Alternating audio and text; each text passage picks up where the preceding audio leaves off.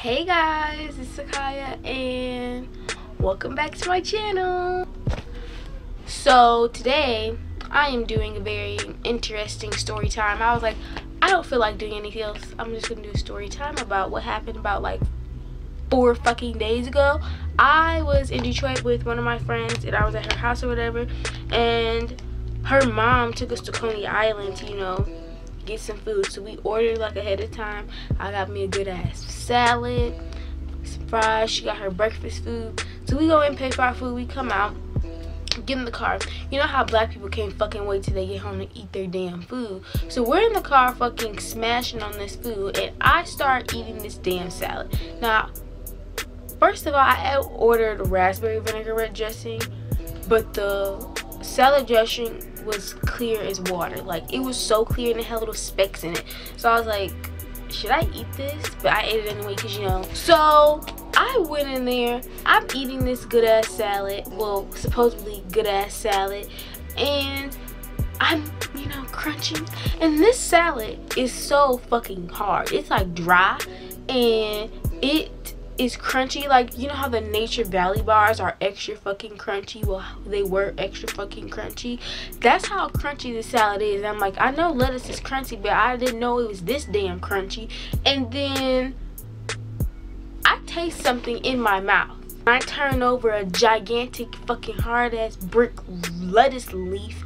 I see these 2 little green bugs. So we turn around, because we were about to go to the gas station to get Slurpees or whatever. So we turn around and we go back in there, and they're like, I have no idea what you're talking about. There's no bug in your salad. I made this salad myself.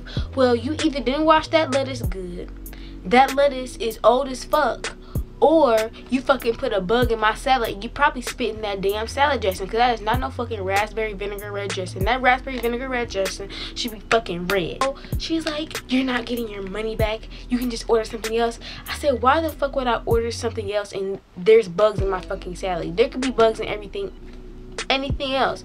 What is wrong with you? Yes, we're taking back our damn food. First of all, we shouldn't even went to this Coney Island. One, there's no black people at this Coney Island. Like, usually in Detroit, there's at least one black person that works at a Coney Island.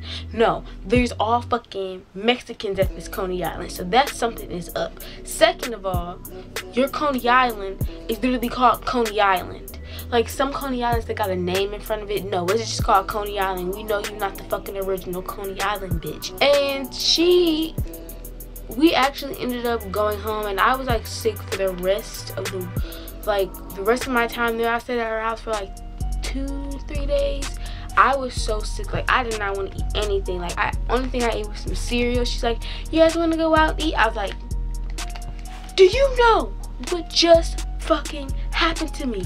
Hell no, I don't want to go out and eat no fucking more. You know, whatever. I ended up getting my money back, and honestly, I'm never going to a Coney Island again. I hope you guys enjoyed this bomb ass video.